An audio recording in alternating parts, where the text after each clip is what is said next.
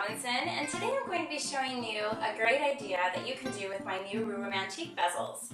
So I really like the idea of stacking bezels, and that's where you actually adhere one bezel into another bezel and then fill it with artwork or other found objects.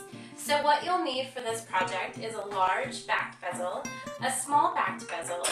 You will want ice resin, and you're going to need something to cut the bail off of this with. I simply used a pair of wire cutters. They work perfect.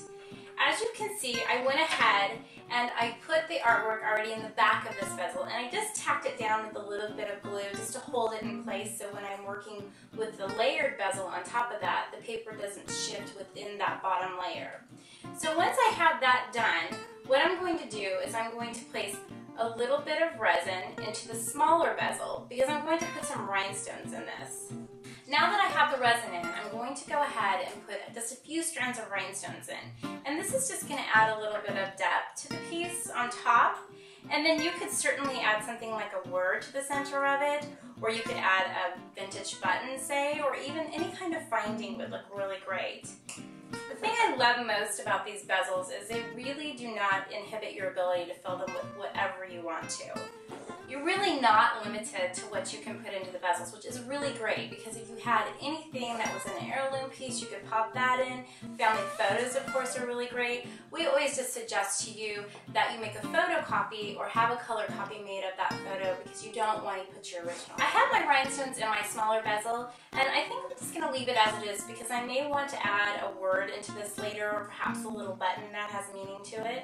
So now that this is all done, I want to add a little bit of resin, which I've pre-mixed, into my bezel, and just make sure you always mix your resin for 2 minutes. And it's a nice folding motion. It's not a whipping and it's not a fast stir. It's just a real comfortable fold. I'm going to place just a small layer of resin, and I'm using my craft stick just so I can really control it, because what I'm going to do is place the smaller bezel into the larger bezel.